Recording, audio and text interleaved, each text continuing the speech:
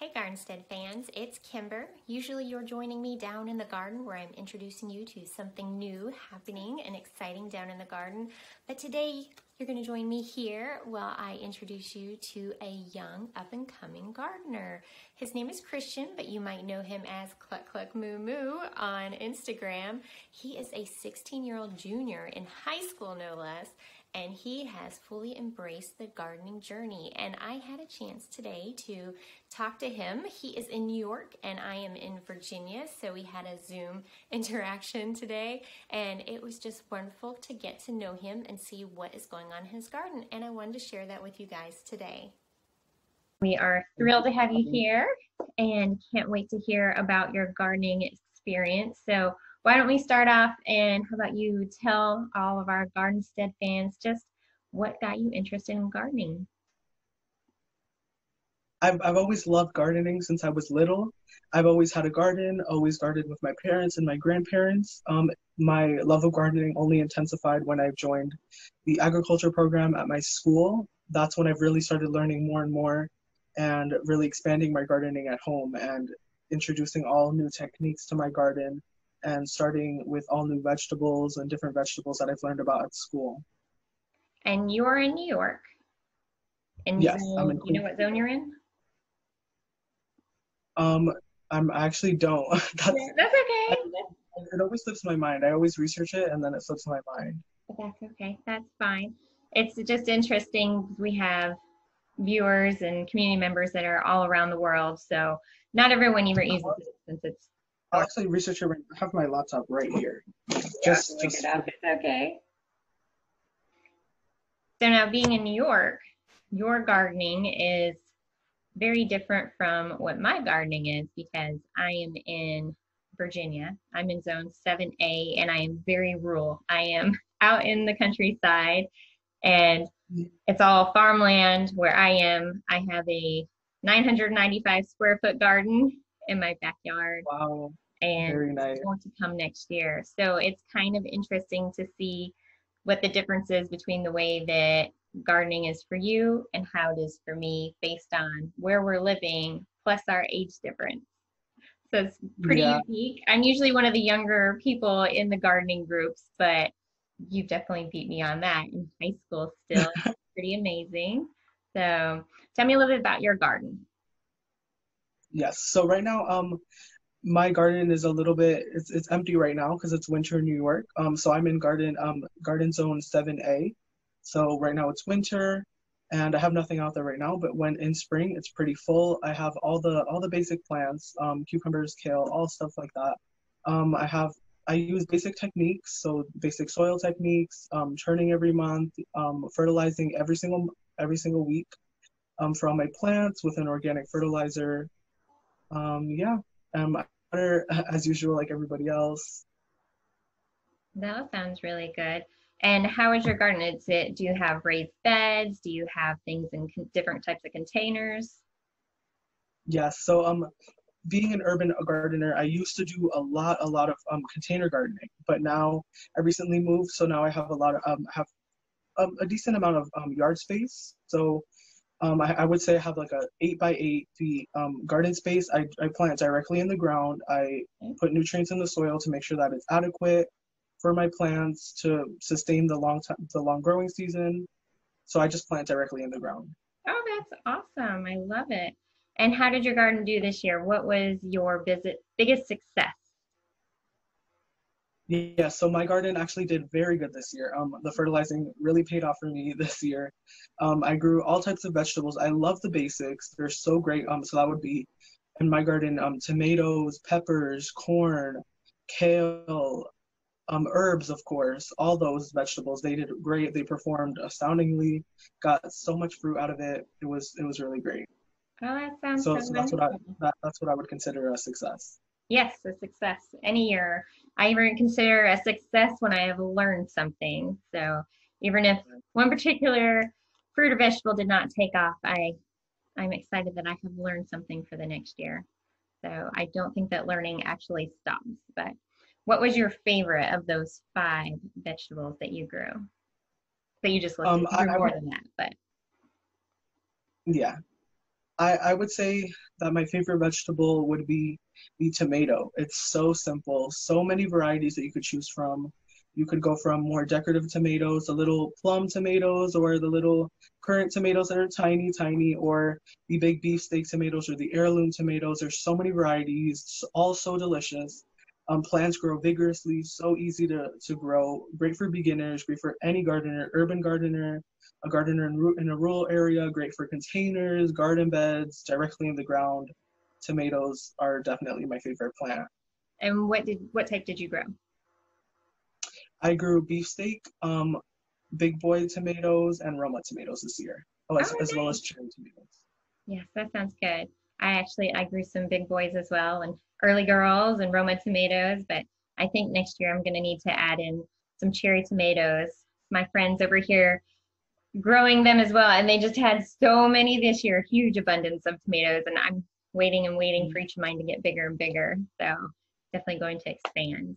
Are there any other tomato varieties you might try next year? Yes, I want to expand more into the heirloom tomatoes with all the different shapes and colors. Those really fascinate me a lot. I also want to try more of the decorative tomatoes, so like plum tomatoes, like yellow plums, and the currant tomatoes. Those are so small and adorable as well. Yes, I love all the color in the garden. That is a big thing for me this year. When everything started popping up, it was so much greenery and I loved it. It was so vibrant, the different shades. But then it's like, okay, I need more color in the garden. So I've been all about purple this year with purple beans and purple broccoli and trying to get as much color in as I can. What are your plans for next year's garden? I actually have big plans expanding into way more species of plants. So one of my biggest plans for next year is loofah. I've had a huge fascination for growing loofah, and I think that's really intriguing. So I want to try growing loofah. Also, Brussels sprouts are also interesting. They're a little bit more tricky, and I'm up for the challenge next year. Expanding my corn varieties into more decorative. So popcorn varieties like the strawberry popcorn and the glass corn with all the different colors in it. That's super cool. So that's some of my plans for next year, as long as as as well as the basics as well. Having the basic tomatoes and the eggplants and kale and all of that good stuff as well with the really cool tomatoes and Yes, that sounds other great. varieties of plants. So are you going to have to expand your garden since you want to expand what you're doing, or are you just going to switch out? Yes, so I'm gonna try and switch out and also expand. I have some more space to expand, so I want to try some companion planting. Mhm. So corn with beans on the like, growing on the bean on the corn stalks. That's also really cool to and a cool technique to implement into gardens. So I'm going to start trying some of companion planting and seeing if I could fit more plants into my garden like that. Yeah, definitely companion planning is the way to go. So finding what works best together. And yes, definitely. So three sisters gardening there. You've got the first two of that for your beans and your corn. You get some squash in there as well, and zucchini, either one.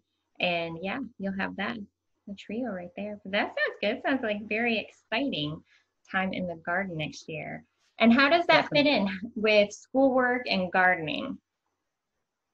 Well, I see gardening as it's not a chore for me at all. It's super fun. I'm always eager to go out to the garden, water my plants, look after them, see what new fruits are growing, what new vegetables, all of that good stuff. So it could be difficult at times because you need to do maintenance after schoolwork or after my job sometimes. So I find a way to balance it, but it's not that hard because I really enjoy gardening. So. And that's what it is. It's the love of gardening that really shines through. I love it. And what would you say to other young people out there that are considering starting a garden? Any advice for them? Yes, of course. I would say to never give up. It sounds kind of cliche, but it's so true. Sometimes in your garden, you're gonna have a plant that didn't do well for you, that didn't give you the harvest that you wanted, but you just want to keep going. Make friends with new gardeners also, to learn new techniques, new tricks, and always keep going with that one plant that you didn't find success in. Keep going. Upgrade your techniques, um, and do more stuff that makes you happy in your garden, and never give up. Always keep going. I love it. That sounds so good and so promising. And I hope that we have a lot more young gardeners join Gardenstead, and we get to be a part of your adventure as well. I love it. Where do you see your gardening going in the future? Well, my dream is to have a farm. I really want a farm when I grow up. So I want to expand it, actually have opportunities for other people that have never tried it. So start community gardens on my property in the future. So people that have never experienced it or are in urban settings or just want some fun and don't have the space for it with gardening, they could go onto my property free of charge just so they could plant whatever they want, have fun, experience, grow techniques. Yeah. That is That's one of my very big cool. plans in the future. And would that still be in New York, or would you have to go somewhere else? Yeah, so I would love to do it in New York, because there are lots of community gardens right now. But another place I'm actually planning to move in 2 years to Florida. So that's also one of there's way more space out there in Florida. Lots of agriculture out there too. So yeah. Absolutely, yes. I lived in Florida for a good number of years, so that is a different growing environment as well. So that'll be a unique challenge for you once you get down there. The soil is completely different, so Hmm. different zone and everything, and a much longer growing season, which is very nice. Definitely keep it going. I love it. I am so excited to follow you on social media and see how your gardening Thank you. journey has gone over the year, and I can't wait to see what it does next year. Do you want to tell everybody out there in Gardenstead's world how they can follow you on social media and see more? Yes. So all of you guys could follow me on social media at Mumu on Instagram and Facebook. I have my blog page at Mumu as well. The link is in my bio on my Instagram. I'm going to launch my new or put my new blog post live soon about houseplants. I'm actually going to have a workshop on December 16th, the ultimate starter guide for beginners on houseplants. So you guys could attend that. Partnered with Green Thumbs Grow NYC Parks. So you could find the link to that in my bio as well. Yay, I love it. That is awesome. I can't wait to see what happens with your gardening adventure, and I really appreciate you taking the time to talk with us.